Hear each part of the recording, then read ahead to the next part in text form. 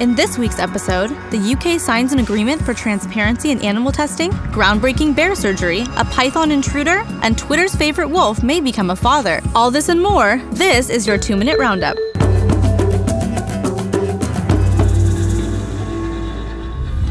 Over 70 drug companies, universities, and medical charities in the UK have signed an agreement to be more transparent about the scientific experiments they perform on animals. Last year, 4.11 million scientific procedures were carried out on lab animals in the UK alone.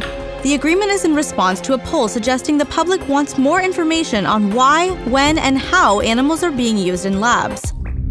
Speaking of how do you lose a 4-meter snake? Law enforcement officials in College Station, Texas got a slithering surprise when a woman discovered a 4-meter African rock python in her bathtub. Turns out it was someone's pet and the runaway reptile was safely returned. Staying in the States, where it seems Twitter's favorite wolf, OR7, may be a father soon. The large male first captivated wildlife lovers when he tweeted his way through California in 2011. The social media star has apparently been cozying up to a female in the Rogue River Siskiyou National Forest in southwest Oregon. We won't know for sure until June or July, but if the pair has denned, they will be the first wolves to raise a litter in that part of Oregon in close to a century.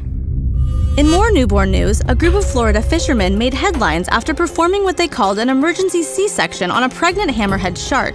The fishermen delivered some 20 pups by hand as the 4-meter female was too weak to give birth after a 2-hour fight on the line. This isn't exactly the happy ending it sounds like. It's illegal to bring hammerheads ashore in Florida, and the mother was killed in the process.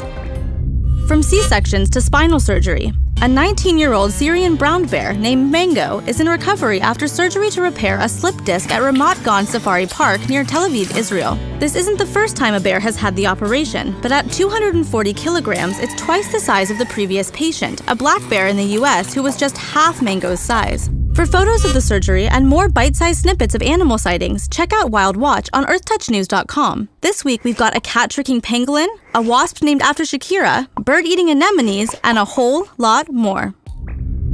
And sometimes we just can't resist adorable. Check out this pair of bobbing baby owls who can't seem to get enough of the camera.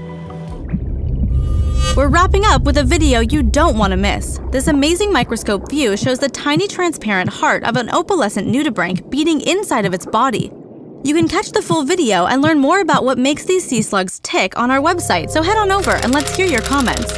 Don't forget, you can also catch us on Facebook and Twitter, so please get in touch. See you next time!